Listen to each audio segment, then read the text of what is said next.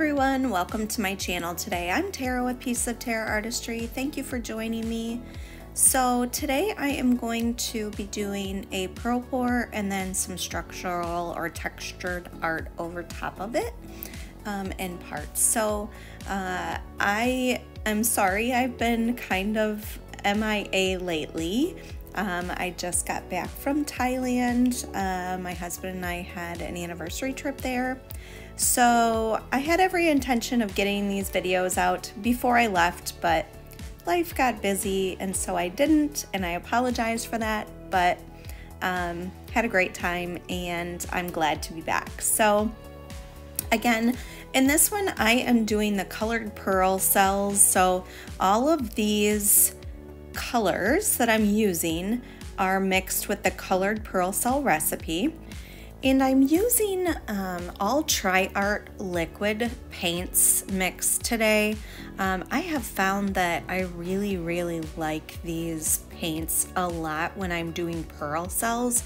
They seem, because of the pigment load, they seem to hold up really well with the satin enamel.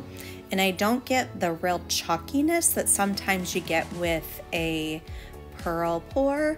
So that is why I'm using them all. Plus it's so easy to mix those.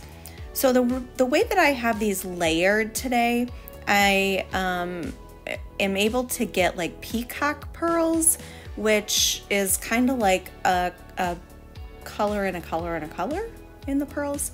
And you'll see that in the dried results. I did get a few. So I did have to tilt off quite a bit of this base to get the effects that I wanted. So I feel like I could have gotten more peacock pearls if I had put less paint on, but of course I always put more paint on than is necessary. So yeah, another thing to work on. But yeah, so this is my base. I'm just basically swirling it around, trying to make those colors kind of flow over top of one another and get my base coat to where it isn't too much paint on the canvas so that I have to dump too much of it off and I don't get the peacock pearl. So I hope that makes sense to you guys. I'm out of practice on these voiceovers. So I just put on the Amsterdam titanium white, and it is just mixed with Golden GAC 800 and Floetrol. I use a 50-50 mix of GAC 800 and Floetrol as my pouring medium, mixed with the paint and then water to thin it down to the consistency of very thin where it doesn't leave a trace in the cup. So here I am just tilting this back and forth so that I make sure that I get pearls all the way through on all sides. And here is the time lapse for this. I did let it sit here for maybe like 15 minutes, and then I moved it aside. So you'll see that it has less white in it here in the dried results because I moved it aside to work on something else. So there are the peacock pearls. You get multiple colors in there. This is a smaller, it's a 14-inch. So I didn't get as many as I wanted, but I still got quite a few, and it just gives it such a unique look. So now I am using, this is mesh that you get in like the screen door section or window section of Home Depot or Menards or Lowe's, wherever you're at. And basically what I do is I staple that edge under, I curl it under and then staple it so that I get kind of an edge that curls under the canvas, so it just gives a really good 3D effect. So that's what you see me doing. I'm cutting this away and I'm using, trying to make sure that I still have some structure in there. So I was kind of putting my hand underneath and making sure that I'm not flattening this down when I am stapling all the way around the base of that. And you can see this is a wood round. I prefer to work on with the wood if I'm doing this type of pour, because when I staple, you'll see I'm going to staple the center in some certain areas to give it more of a ripple effect. And if I don't, and not using a wood base or MDF, it doesn't stay. If you try and staple in canvas, it doesn't stay because it's it's a staple gun. So the prongs in the back stay straight. If that makes sense. So you see, I just went ahead and put in like 3 staples just to give it a little bit more texture. And here you can see from the side the texture that is going to be in this when I go ahead and put the plaster bandages over top and then the joint compound in paint mix. So here I'm just flip it over and I'm starting on the back with putting this plaster down. Basically what I do is I dip it in the water and then I take my wet paintbrush and I just smooth it over so that it gets smoothed down to the mesh.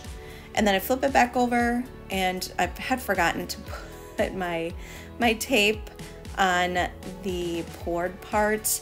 So this is what I'm doing now. Now this, the plaster and the plaster bandage, that does come off of the wood very easily. It's not like gets really stuck on there. You can just wipe it off with a wet rag, but I just try to make sure that I'm protecting it as much as I can, especially because I am going to be putting a lot of plaster down. Now I had someone ask me to show kind of a close-up here with how I do this.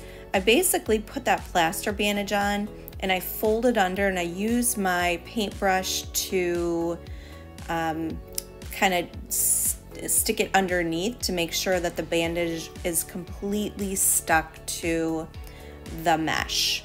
And then I use my wet paintbrush to make sure that it's really adhered to that mesh. You'll notice that if you try this, it doesn't take much to get that to stick to the mesh. So I am going to do this all the way around. I make sure I try to get the edges first, I think, on this one. And then I filled in the rest with the middle section of the bandages. So I'm not going to show you the whole thing because it does take quite a while to do this.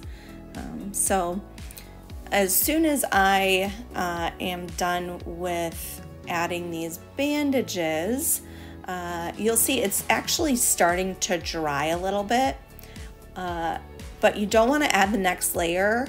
You want to let this sit for 24 hours. So I let this, set it aside, and now I've let it sit for 24 hours and I have mixed together my joint compound as well as my acrylic paint together. And now I'm just kind of slathering it on. And as I slather it on, I put it on and then I use a wet paintbrush to go over it, because that basically will smooth it out so you don't have to do as much sanding at the end. And when I'm working on bigger pieces, I do this in sections, but because this is such a small area, I just went ahead and put the first layer on and then went around with the wet paintbrush all the way around.